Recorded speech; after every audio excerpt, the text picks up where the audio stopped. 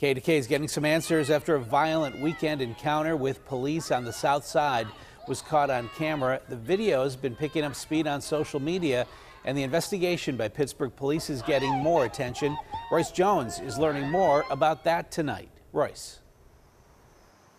Well, Ken, with the increased crime on Carson Street based on the social media video, those who oversee police conduct in the city are unclear. Was their response appropriate?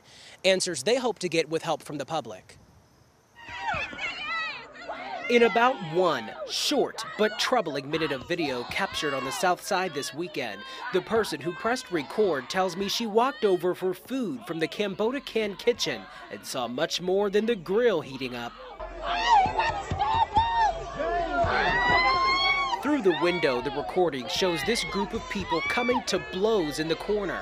It appears two men throw several punches towards somebody on the ground.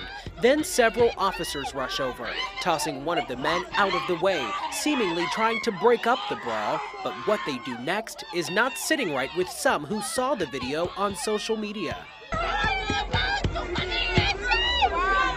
While the video doesn't show everything, it does show officers throwing fists and elbows. The witness I spoke with was unsure why things escalated. I shared this with a representative from the Independent Citizen Police Review Board, who explained in cases like this, context means everything. Well, it's hard to have any reaction other than something happened and it attracted police attention.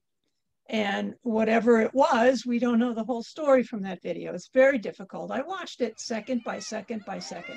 Pittinger believes police body cam footage is crucial here and hopes witnesses share more video and background of the incident with the board through a sworn complaint, which will help them determine their next move. If, in the alternative, there is additional video that outlines further what transpired and does raise concern, then I will follow through with it as an executive director's complaint.